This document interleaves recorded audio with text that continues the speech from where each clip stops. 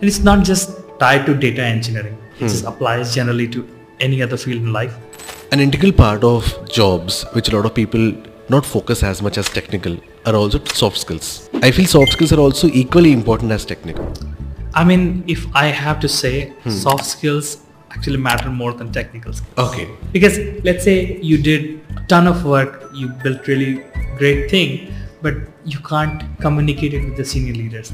They would think that, oh, I don't know what you did, and all your hard work will go in vain. Because some people who may not be as technically good as the other person, but if they can communicate really well and get their message across, they will go up faster than you.